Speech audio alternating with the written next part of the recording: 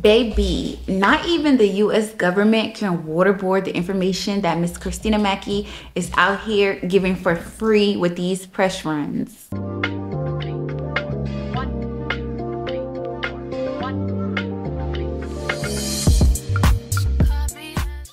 Now let's get into it. Cristina Mackey, who is dating none other than Rick Ross, has been making so many waves across social media for her Pick Me campaign. She has been on IG Live asserting that I'm a pick me, I'm a pick me, I want to be picked by the same man over and over and over. Let's have these PPs. it was so embarrassing, y'all. Let's look at the clip.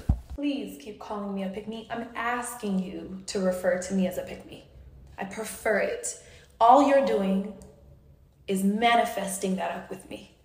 I want to get picked over and over and over and over and over and over and over and over and over and over and over and over and over again by the same man a million times. I want to marry that man. I want to have that man's children. And I want to live a happy life because he keeps picking me and I keep picking him. I'm a pick me, for sure. I'm not a whatever the opposite of that would be, a not pick me. Whoever raised their hand and said, hey, don't pick me. Bitch, I am a lover. I am here to be loved. I am here to give love. I'm a pick me. Pick me. Pick me. Pick me. For sure. 100%. You're not hurting my feelings. All you're doing is manifesting it with me. Let's do it together. Pick Cristina Mackey. Pick Cristina Mackey. Because I'm picking him too. So if I'm a pick me, he's a pick me, and we getting chose together. This girl has been getting cooked so bad on social media. You have some people that are calling her desperate. One thing that cracks me up, but also annoys the shit out of me, is when some of y'all will get on the internet and say the most fake, deep shit. Like, I was watching that interview with Rick Ross' new girlfriend. And it wasn't an interview, sorry. It was like a post that she made on social media. She's like, y'all keep calling me a pick me. I am a pick me. I want to get picked and picked and picked because I want that man to keep picking me. Oh my God. The way that I want some of y'all to just stop posting on the internet. Shut up. Like, what are you talking about? Girl, the way that she knows what people mean when they're calling her a damn pick me. Like, we all know what people mean when they're calling you a pick me. I want to keep getting picked and picked. It's so fake deep. It is so fake deep. Girl, go love on that man for the next 25 minutes that you have with him, because we've all seen the way that Rick Ross cycles through women. Like, please get your 5 minutes and move. We are tired. Of course, the red pill guys are gonna eat that up. They are definitely in the comments praising her. I want you guys to comment in the space below, like, what are your thoughts about this? A lot of people keep mentioning Pretty Vee. In his past relationship with Pretty Vee. Is that affected you? Are you questioning him about that? How do that make you feel about people questioning, you know, where's Pretty Vee? How do that make you feel? It doesn't make me feel any way at all. I think it's funny. Mm-hmm.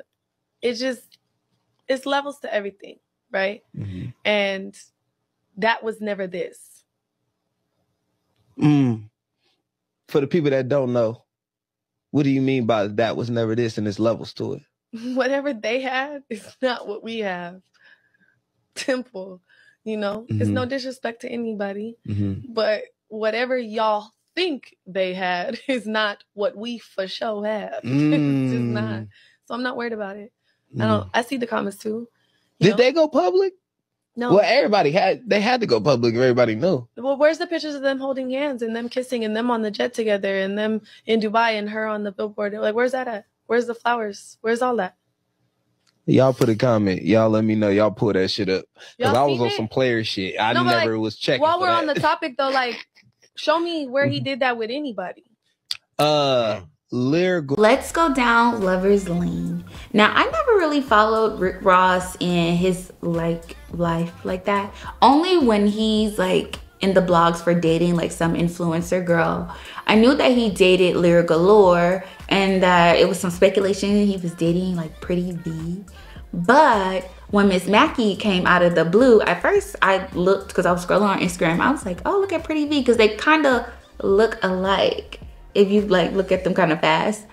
But allegedly they came out with their public relationship in December, and a lot of people were like, dang, I didn't even know him and Pretty Vee split. I don't really understand why Miss Mackey is doing all of these like press runs.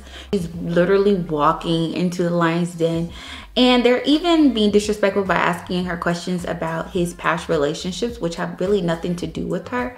If I were Miss Mackey, I would have played my role. I would have just been happy it was my turn. I would have got as much as I can get, so I can have a lot to show for. So by the time the relationship ends, I'm good and I would be moving on to the next.